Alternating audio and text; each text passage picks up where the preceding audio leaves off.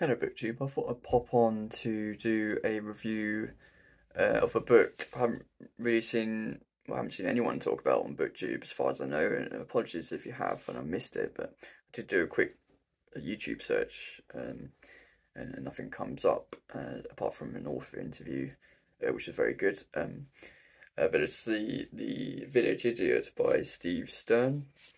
Recently finished this and immediately became sort of probably my favourite, well, at least one of my favourite reads of the year.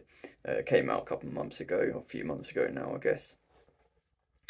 And yeah, it hasn't really seemed to generate much buzz anywhere else either. There's a couple of reviews online singing its praises, and not uncritically, but I don't necessarily agree with the criticisms that are raised in those reviews.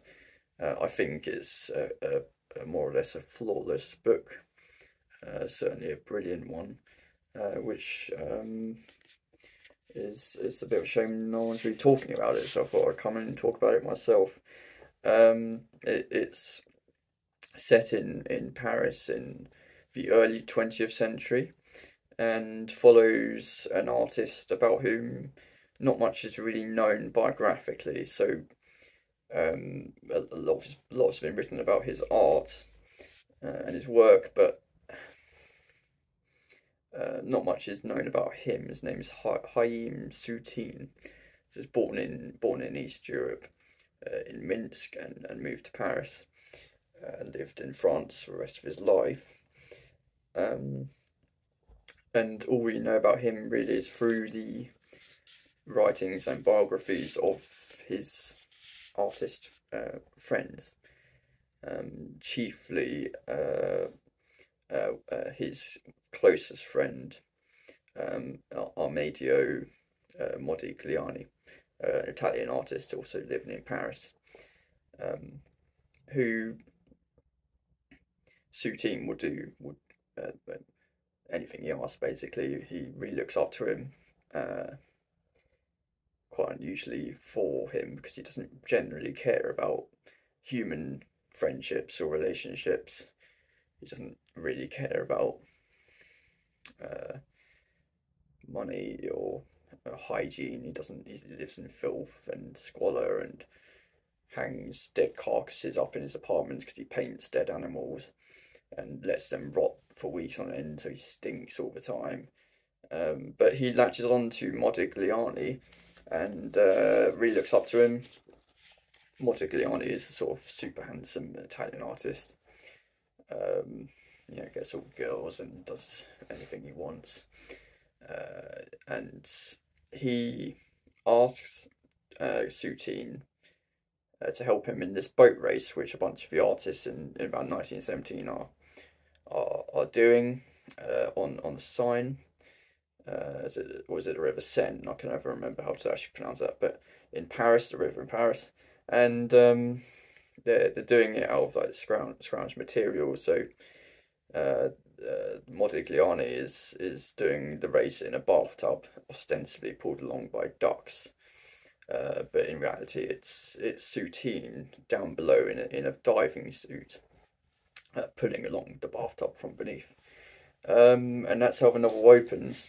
But as he's pulling along the bathtub and trudging along the riverbed, he starts to, he has visions anyway, really.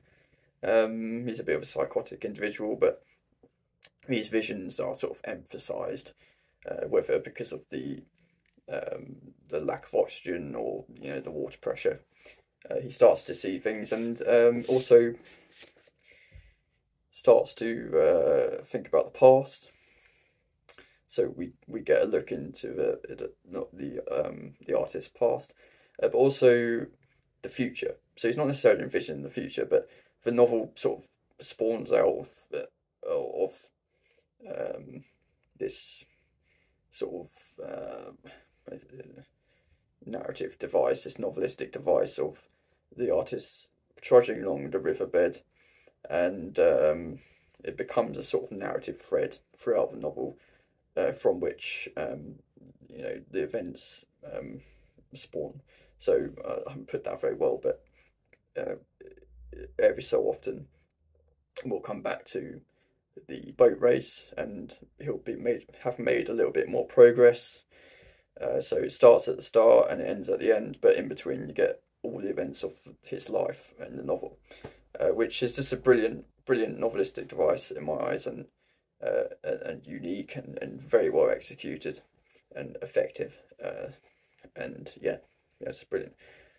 So yeah, as I say, he lives in the squalor. He doesn't care about relationships. He is with a few women in his life. He mostly treats them like dirt and doesn't care about them. There's one exception towards or later on in his life, which a woman he starts to care for, because basically she looks after him and in a very motherly way, and that ends in tragedy. I mean, I won't say what happens, but yeah, it's one instance in the novel where you sympathise with the main character, and it's more of his sort of sentimental side. The writing itself is just brilliant. Steve Stern rather is a craftsman at the top of his game. It's just writing on another level, really. So detailed. You really feel like you're in Paris in at the time, and you're in these environments and you feel everything, smell everything around you. It's just brilliantly done. All the characters as well are vividly described in great detail.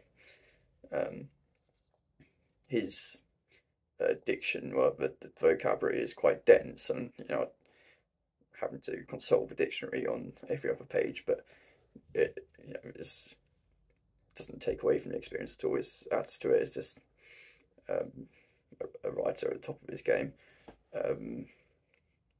There are numerous sort of set pieces in the novel.